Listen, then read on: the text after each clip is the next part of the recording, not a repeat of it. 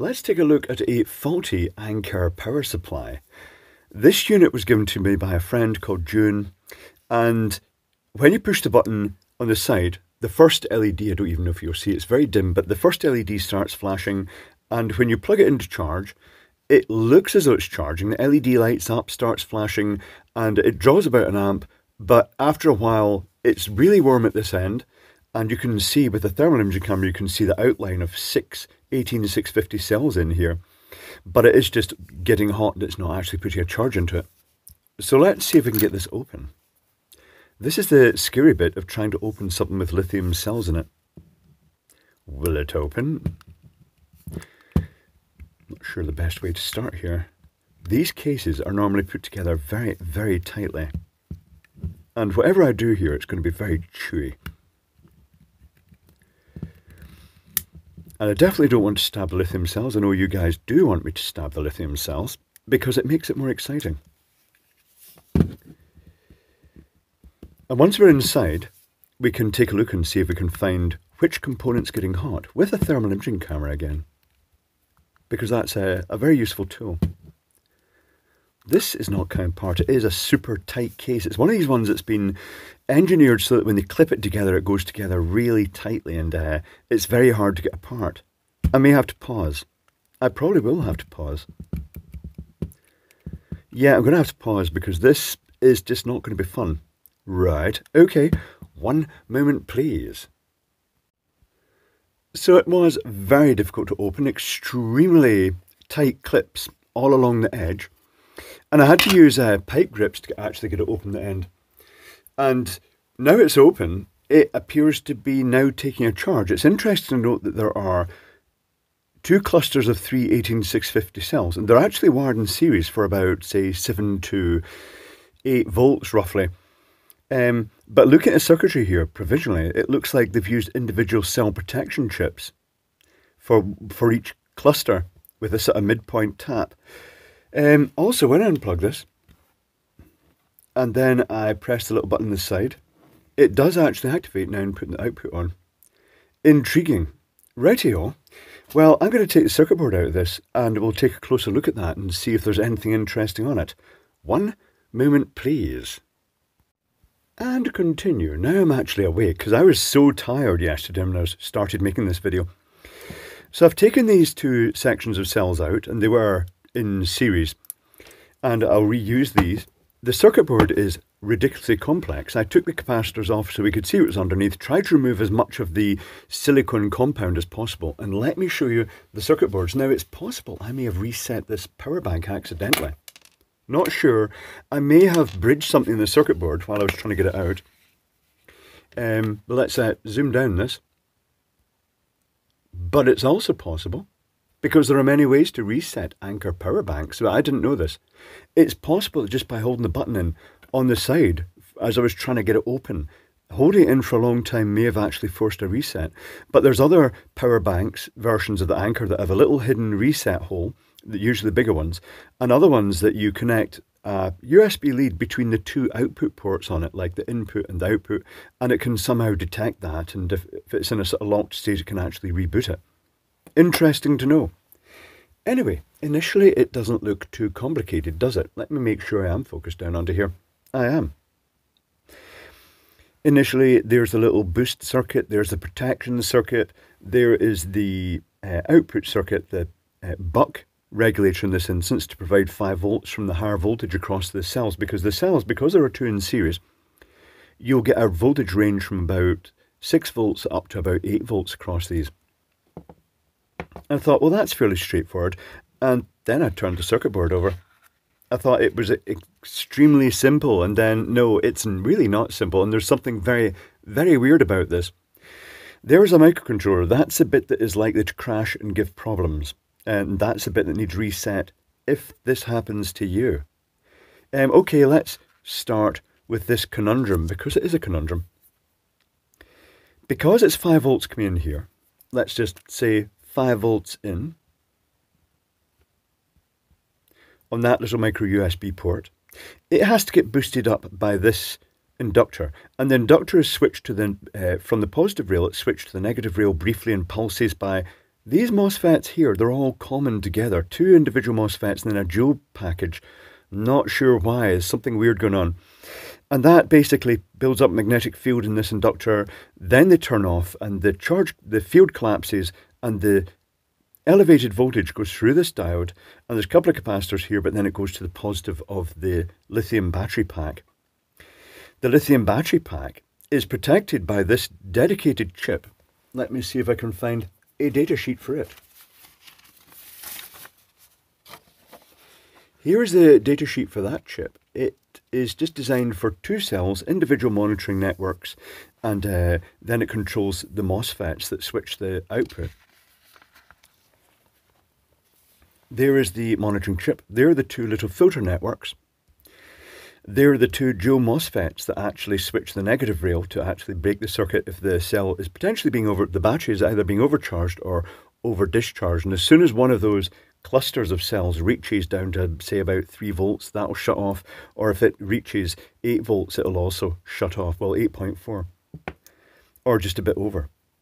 However, the complexity here is that I was expecting there to be a little standard boost chip, but there's not.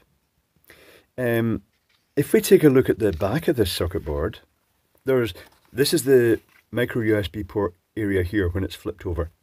It's got loads of discrete transistors, and it honestly looks as though they've made a discrete boost circuit, a discrete boost regulator. There is a current sense resistor. The microcontroller is probably using that to monitor current in from there. And I'm not really sure what it's doing. The microcontroller might be controlling these, but there's no dedicated chip that I can see for the boost, just that discrete circuitry there, and then the MOSFETs that are actually switching the inductor. Strange. So it charges the battery up, and then on the output side of things, we have a buck converter, and then each of these outputs, these are the 2 output sockets, has a MOSFET that can switch the output, and it's got a control chip, and it's using these as 2 current sense resistors presumably.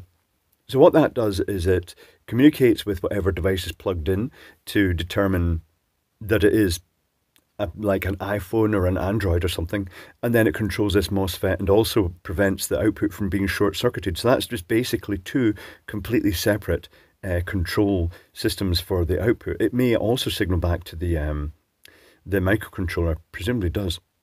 Then we have a MOSFET in this side, and we have a tech code TD1720. Let me show you that. I found the datasheet.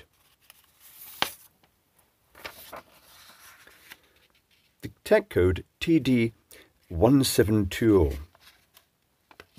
is what they call a synchronous buck converter. It takes a higher voltage in this example they're showing 12 volts and an output of 1.2 volts. In reality, in this case it's going to be between 6 and 8 volts up here.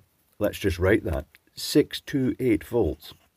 And the output here is going to be 5 volts. And it is rated for quite a high current. That's what this unit's for. It's got a whopping great big inductor.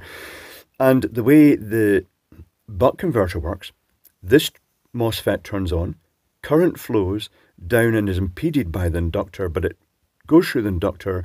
It doesn't just whap current through. The inductor will actually ration the current through as the magnetic field builds up in it.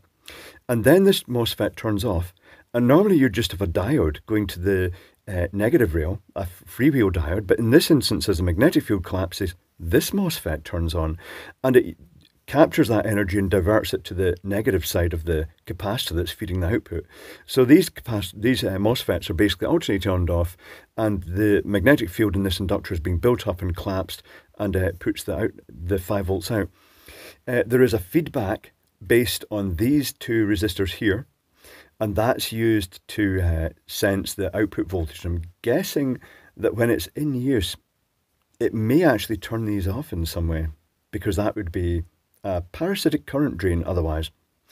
But by choosing the value of these resistors, a little bit of filtering there as well, you can determine that it's going to be a 5 volt output. Not sure what comp is. that may just actually be a control for that, or is it comparator? I'm not sure. But it looks as though it may be a control circuit for it. Certainly when it says on-off in the schematic there. But there is one of the MOSFETs that is doing that switching under control that chip, and the other MOSFET is on the other side of the circuit board, which I've just put over there. Whoops. There is the other MOSFET. These, when it's flipped over, are just basically back to back. One switching to the inductor, and the other then switching the inductor to the 0 volt rail. But that is the big beefy inductor here. I think this one is purely for filtering, for extra filtering for output noise prevention. But that is it. I mean, I say that's it. I'm not going to draw the full schematic of this because it's like multiple sections, and to be honest, the bit that's put me off most is this splodge of components here and here, because it does look like that discrete synchronous rectifier. It's not a synchronous rectifier boost circuit, but that may be controlled by the microcontroller itself, but it does look possibly as if it just self-runs, powered by the 5 volt in, just to basically just launch the circuit into action. Very odd. I didn't get all the silicone off. I scrubbed it off wherever I could, but the silicone that was holding all the capacitors in position and other components like that and inductors was quite messy and sticky. It's very hard to get it off cleanly. But that is it. I think the biggest takeaway from this is that Anker power banks do actually have reset functionality. So I wonder what happens to this now. One possible way you could have forced a reset is to basically let it drain right down to 0, and you could have helped that by plugging a USB load in, because it would still because that MOSFET would not potentially allow current to flow while that was off. I'm not sure, but you could just leave it for ages until the batteries literally went down to the point that these protection MOSFETs cut off, and at that point the processor would hopefully reset. But maybe I shunted something. Maybe it was just basically me gripping the case tightly and pushing that button in that actually had a software routine, the microcontroller, that forced a reset. I suppose there's only one way to find out, and that is to try it if you have a locked up Anker power bank. And the other approach, as I mentioned earlier, is just to get a USB lead if you've got the two output types, or you've got USB-C charging and you've got an output.